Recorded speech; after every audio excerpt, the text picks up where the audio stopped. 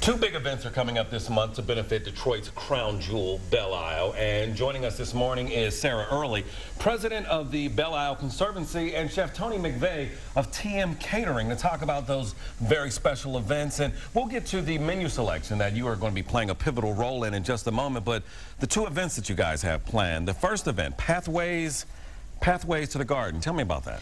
Pathways to the Garden is about 6 years old. This is an event that we do to benefit the Belle Conservatory. Okay. So the funds that we've raised from that event are always used in the garden. We've restored the paths, we've put railings, we've restored the steps. It sounds very uninteresting maybe to someone, but it's a great way to polish up that area to make the paths more presentable and safe. Sure. No one has paid attention to that in quite some time, and it really showcases our beautiful Marshall Frederick sculpture that's in the middle of the gardens. And the island obviously needs love to be appreciated by future generations, and a lot of folks may be unaware that the love that takes place is largely due to the Conservancy. Tell me about that. We have been doing a lot to raise funds for projects in the park. We've done the restoration of Sunset Point, which put a brand new comfort station in there. We put paths and benches and a garden. It's a beautiful, peaceful place. At the western tip of the island, it looks down towards the Ambassador Bridge and the Detroit skyline.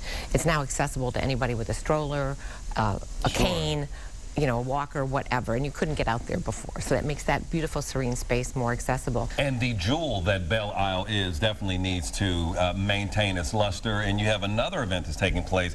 That one is on September 19th, and it is being hosted or emceed by our own Carolyn Clifford, and it is appropriately titled Polish the Jewel. Tell me about that event. That's where the menu selection we'll be making today comes from. That's correct. A chef is going to be preparing a beautiful luncheon salad for us, and we have about 500 who attend that luncheon every year. It is one of our signature fundraising events. We have raised over $300,000 every year from that event. It's part of what funds our projects and our initiatives in the park, and going forward it's a very important thing. We get a great attendance. It is a, you know, you must can't miss event and see and be seen, and lots of women from across the metropolitan area support this event. So as well as the salad the chef is going to be preparing for us. Tell me about that. What exactly is it? This is a Bib artichoke salad that I'm going to be preparing today. I'm going to be displaying it with the apple cranberry chicken rollini, and it's going to be garnished with a little side of rice, melange, and yogurt. So that's what I'm going to be displaying for you today. Okay, so what goes into this salad? Ingredients, we got a little garden cucumbers, we have garden tomatoes, we have red peppers, we have the artichokes,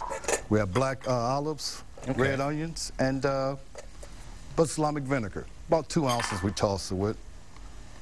A little quick stir on that. So something very, very light, very healthy. Light, very healthy, very tasty, you know, really light.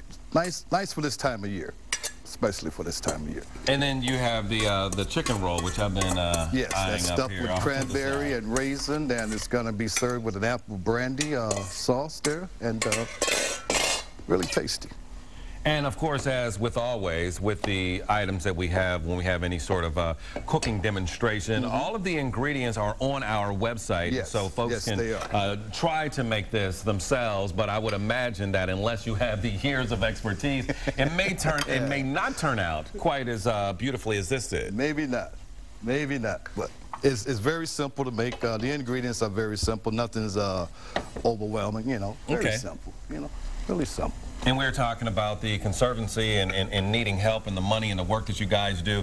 Folks, I would imagine, can donate or otherwise attend one of these events and help out that way. Absolutely, absolutely. The tickets are available online at our belleisleconservancy.org website, so you can go there to purchase a ticket. You can also obviously donate to the Conservancy for whatever their efforts are there as well, and we welcome all the support. You know, we look at our efforts as preserving and protecting this park. Sure. The park is there today. We want it to be there for the next generations. We are just entrusted with its care and its protection to make sure that our children and their children have this beautiful park that's been there for over 100 years. And we have information on our website that will link you to the Conservancy, as well as other information about these upcoming events, and that is once again on our website, WXYZ.com.